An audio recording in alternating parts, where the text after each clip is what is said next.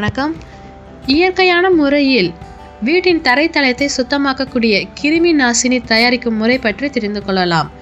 அதற்கு தேவையானவை: வேப்பிலை ஒரு கைப்பிடி அளவு, மஞ்சள் பொடி 1 டீஸ்பூன் அளவு.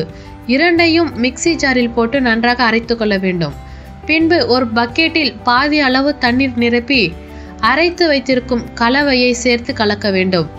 அதோடு 2 டீஸ்பூன் அளவு கல்லுப்பு மற்றும் 2 டீஸ்பூன் அளவு பொடி செய்த கற்பூரத்தூளையும் சேர்த்து கலக்க வேண்டும். இந்த தண்ணீரை கொண்டு வீட்டில் உள்ள அனைத்து பகுதிகளையும் துடைத்தோ அல்லது கழுவியோ விடலாம். இந்த கிருமி நாசினி ஆரோக்கியத்திற்கு மற்றும் சிறந்தது கிடையாது, சுற்றுச்சூழலுக்கும் மிகவும் சிறந்தது. இந்த கிருமி நாசினி தயாரிக்க நாம் பயன்படுத்துகின்ற கல்லுப்பு தரையில் ஒளிந்திருக்கும் பாக்டீரியாக்களை சுத்தம் செய்ய பயன்படுகிறது. கற்பூரம் ஈக்கள் மற்றும் கண்ணுக்கு தெரியாத சிறிய பூச்சிகளை அழிக்கிறது. வேப்பிலையில் உள்ள கிருமி நாசினி விஷ பூச்சிகளை அழிக்கிறது. மஞ்சளில் உள்ள வேதிப்பொருட்கள் கண்ணுக்கு தெரியாத சில நச்சுக்களையும் பாக்டீரியாக்களையும் அழிக்கிறது.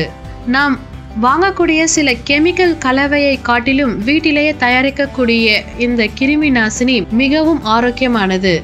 மேலும் இது போன்ற தகவல்களை பெற இந்த சேனலை சப்ஸ்கிரைப் செய்யுங்கள். நன்றி.